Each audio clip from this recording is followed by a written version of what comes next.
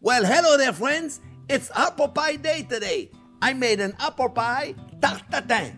I'm going to show you how to make it. It's an upside-down apple pie. Really easy to make, and I promise you're going to love it. Remember, thumbs up if you like the video, subscribe to the channel, and ring that bell. Stay tuned. We're going to make it together.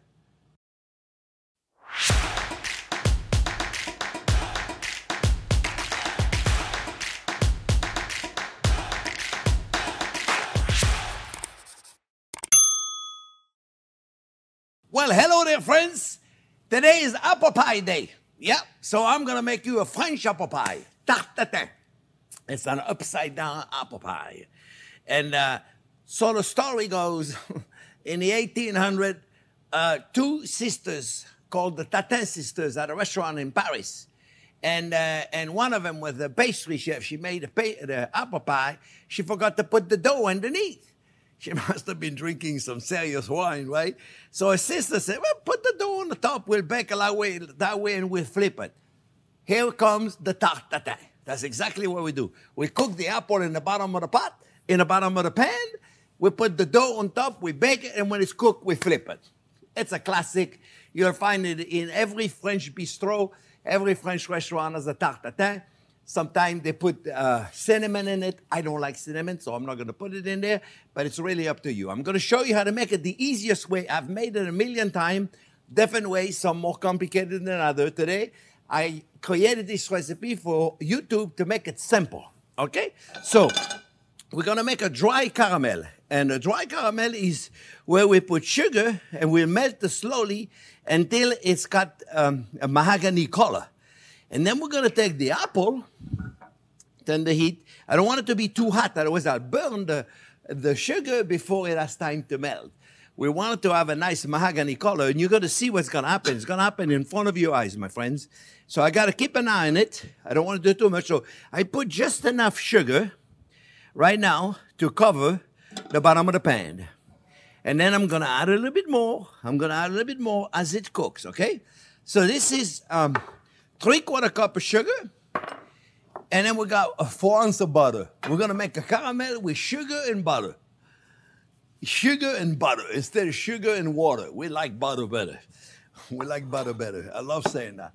So the apple, I'm using Granny Smith apple. The reason why I'm using Granny Smith apple, my friends, is because they are quite acid.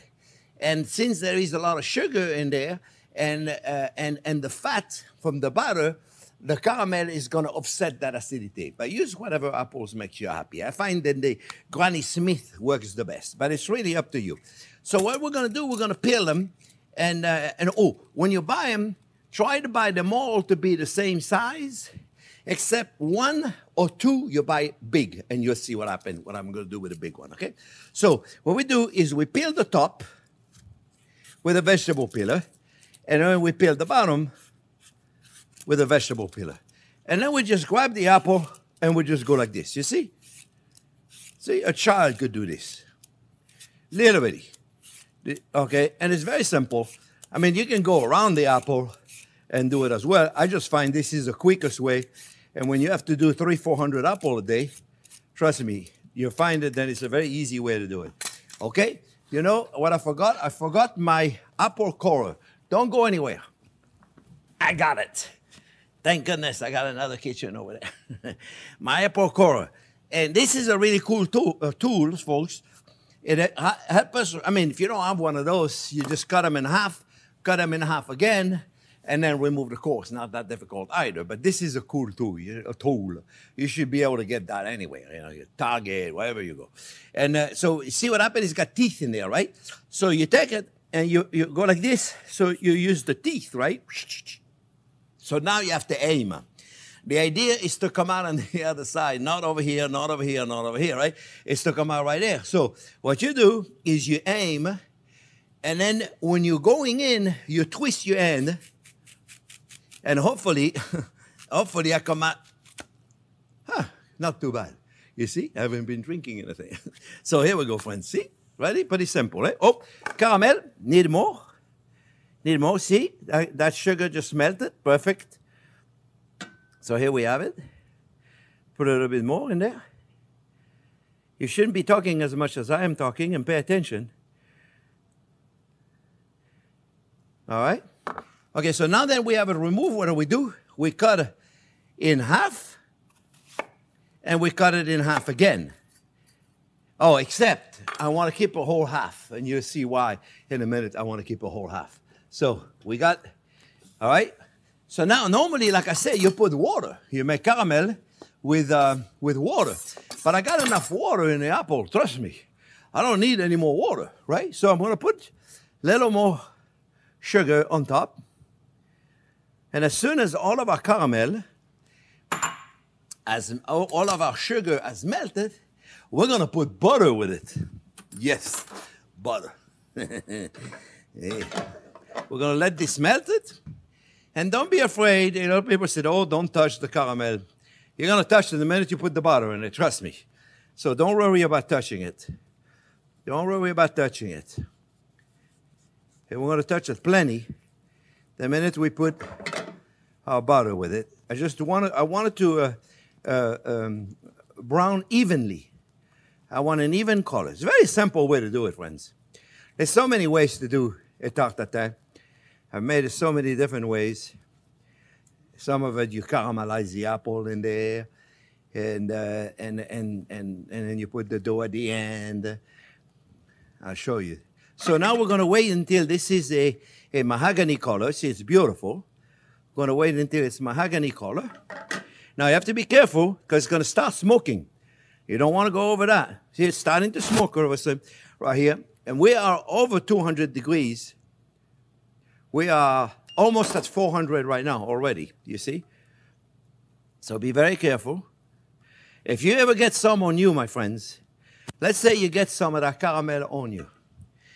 The only thing to do is to put your hand into the sink and let it run, let it run, let it run, let it run. The idea, not to burn yourself too much, is to make sure then the under the skin, the flesh under the skin doesn't get burned, and that's the best way to cool it. A friend of mine, a fireman, told me that. All right, so we have a nice color. A little bit darker. I want it just a little darker. You see, it's starting to smoke a little bit.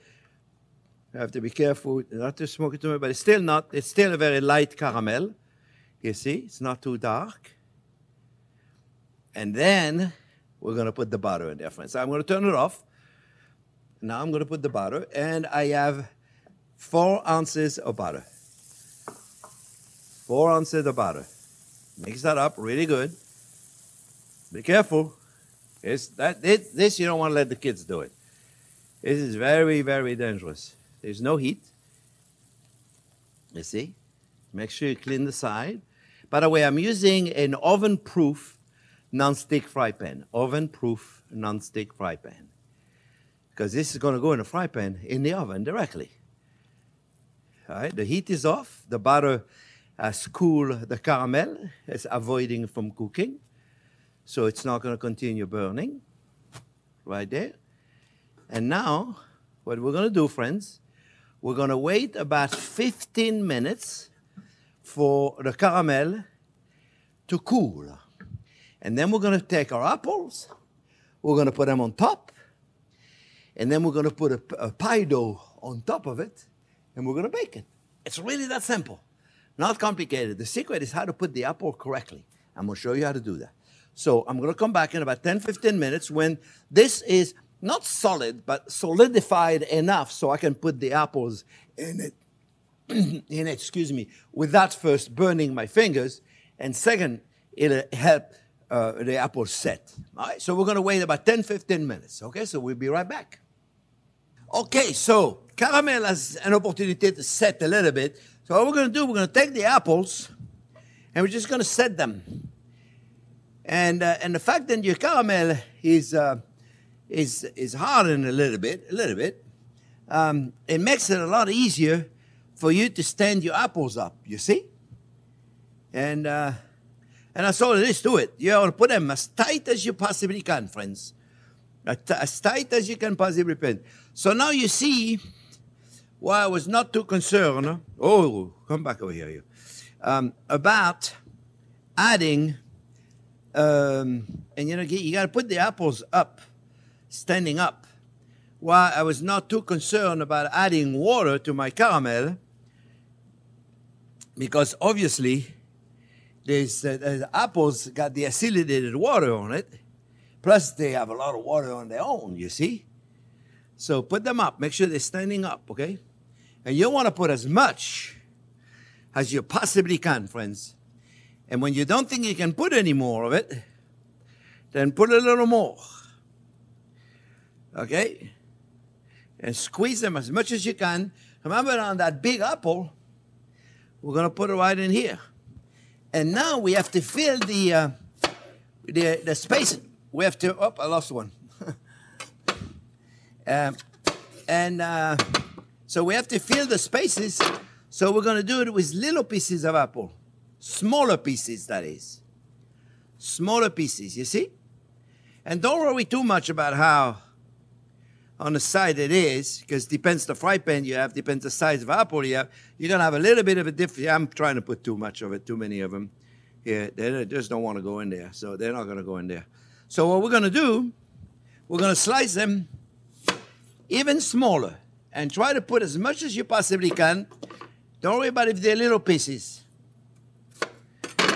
The secret is to fill as much of the holes as you possibly can. Fill it up as much as you possibly can, because what's going to happen is the apples are going to shrink, my friends. And they're going to shrink, and they're going to shrink, and they're going to shrink. And then we're going to have a lot of empty spaces. We don't want any empty spaces. I think that's it. I think I got a little too much. See if I can put a piece right here. Yeah. And whatever we see here doesn't really matter. Doesn't really matter, because this is the inside, and we're going to look on the other side. That's why I put the apple this way, you see? And then what I'm going to do is I'm going to put a little sugar on top. Just a little sugar. Then I'm going to put the pie dough. The pie dough is a recipe that I produced. There's a video on there, or you can use a pie dough, your favorite pie dough. Whatever it is. You can even use puff pastry dough as well, if you like. Okay, let me wash my hand real quick. You can use puff pastry dough as well. It'll work just the same. I mean, different kind of dough, but it'll work the same. Now what I'm going to do is I'm going to put my dough on it. What I like to do is fold it in quarters. So I put it this way, and then I put it this way, so it makes it easy. You can't lose this way. And then what we're going to do, friends, we're going to put it inside. See, so it has to be a little bigger than your fry pan, or whatever mold you're going to use. You can use it in a cake pan. A lot of people use cake pan to make a tarte tatin. So it's really up to you what you want to use. And then what we're going to do, we're going to take a fork, and we're going to poke a couple of holes in there. We don't need to make that many. And we're just going to pop it in the oven. The oven has to be preheated at 400, 400 and a quarter. Depends the dough recipe you're following. If you're doing puff pastry, it's 400. Depends the dough you're following, okay? We're going to pop them in the oven, and when they beautifully cook, we're going to flip them on the other side. One more thing, very important, friends. Do not forget to put a cookie sheet underneath, because what happens is the caramel is going to bubble up, and then it's going to go in the bottom of the oven, and you're going to be sorry you forgot the cookie sheets. All right, so I'm going to pop it in my preheated oven, and I'll see you when it's finished. Okay, friends, it's been about 35 minutes. Depends the dough, depends the temperature of the oven you're cooking. It could take 25 to 35 minutes. You'll have to look at it. When the dough is light golden brown, you're ready to go. So here it is.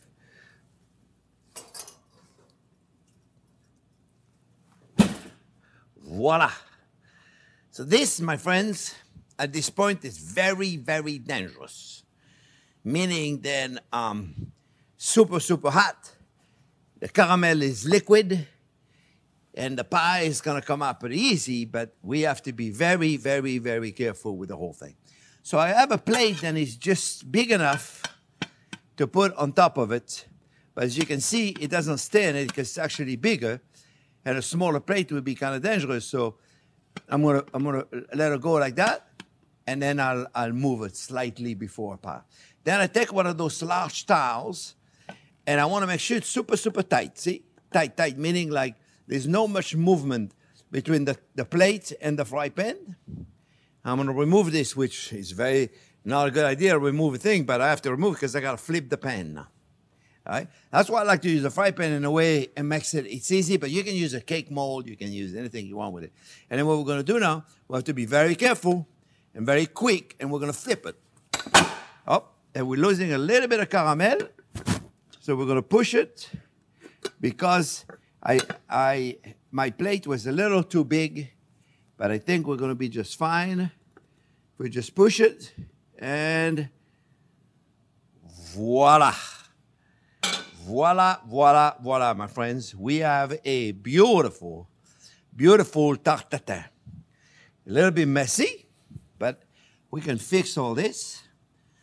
We lost a little bit of the caramel and a little bit of, but it's okay. We're going to fix all this. So now, you'll see in no time at all, this is going to get very dull. It's going to get very dull looking. And so you can put, in France, what we do, we put some apricot jam. You can put apricot jam or you can put apple jelly. And I'm going to put it right there on a fry pan. Oh, see, that's why you always make sure you put a towel. And see, I took it out because I made a mess out of it. But always make sure you put a towel so you don't burn yourself. So what we're going to do, we're going to take some apple jam, apple jelly, or apricot jam, whatever you want. You want to get it warm, and we're going to rub it on it to make it nice and shiny. Okay, I mean, remove all that stuff out of here. Yeah, always make sure you leave one of those in there. All right, so we're going to put this on there. We're going to make it nice and shiny, and we're going to wait a little bit, and then we're going to serve it with a caramel sauce and a vanilla ice cream. I'm going to show you the perfect slab, but I have to wait for it to cool a little bit. But I want to show you the really quick, that trick about letting the apple jelly melt so we can rub it on it. Just apple jelly. And we just want to brush it on there, you see? You see, immediately you can see the benefit of doing this. You see? Really simple. And then we're going to make it look real pretty with a little powdered sugar. And we have ourselves a beautiful tarte tatin. Really simple. So I'll be back in a few minutes, friends, when this is nice and cool. And we'll serve a nice plate. All right? So we'll be back in a few minutes. All right, friends. Well, it's cooled enough, so I'll be able to take a bite of it. So, see, I put some powdered sugar on it, and I put the apple jelly on top of it. I got a caramel sauce that I make with the caramel the same way I make the caramel, except to cool it. Instead of putting butter, I put heavy whipping cream and white chocolate.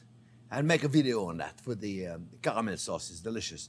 So all we're going to do is we're going to take a piece of it, and we want to be generous. And all we're going to do is just, I'll show you the way I served it all those years. And I just take a piece right there. It's beautiful, let me tell you. You can serve it warm, or you can wait for it to cool. Either way, it's going to be delicious, I promise you. All right? And then you put a scoop of ice cream on here, right there. And then I take the caramel sauce that I got right there, and I go like this. Yep. And then a little more powdered sugar. And voila. Ladies and gentlemen, tarte tatin. Delicious. This is like, look at this thing. Let me not move the plate so much so they can get in there. And let me tell you, this, my friend, is as good of an apple pie with very little dough. Sometimes I find apple pie that have too much dough. This has very little dough. Oh. And with the ice cream on top of it, let me tell you, folks, this is as good.